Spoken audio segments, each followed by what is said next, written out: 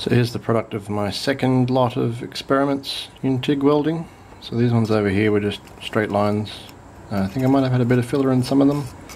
Here's a butt weld I tried. It's pretty horrific.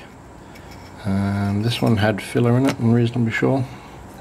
These ones are just a few fiddling around passes. Here's the first inside corner weld I tried. It's not too horrendous up until about here, and I think it started to get really hot. But I was maintaining a relatively consistent movement speed and filler feed rod rate, but then it started to get super duper hot around here, so I need to get a better feel for when to back off the power. I also bought the other side of that, which didn't come out too good at all. It's a bit of a disaster really. And also welded Alex into there.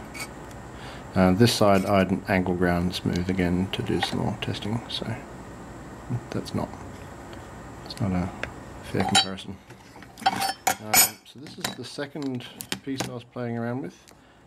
So I tried a butt weld with no filler, and so I could focus entirely on just maintaining consistent feed rate, consistent movement speed.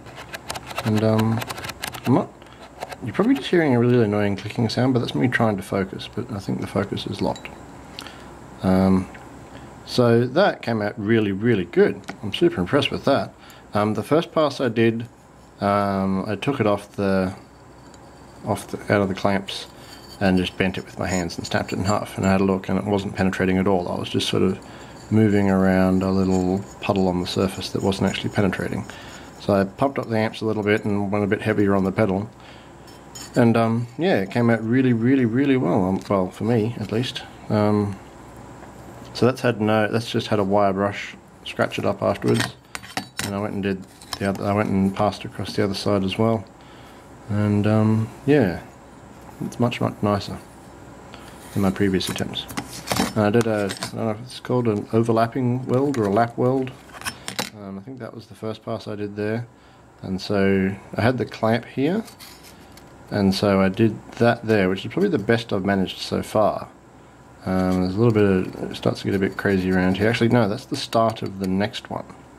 So then after I got to there, I moved the clamp around and then did the rest of this, so that's why there's a bit of a discontinuity there, but I'm relatively happy with that. I mean, it does the job, it's definitely strong. And the last one I did was that one, which I think is not bad either.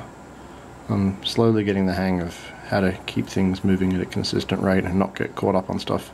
Mostly it's just sort of body yoga to make sure that your arm can move smoothly over the whole weld.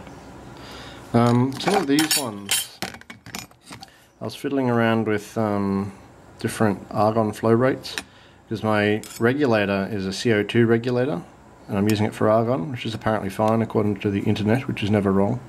But the flow gauge I don't think is accurate, because it's a little ball floating up in a column, and if it's being pushed up by molecules of air whacking into the bottom of it, argon is going to push it up much further than CO2 would.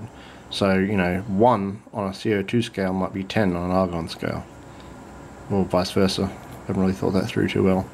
So I'd sort of, I'm concerned that I'm using too much argon. I might just bite the bullet and buy an argon regulator. They're not too expensive. But yeah, overall, making progress. Bye bye.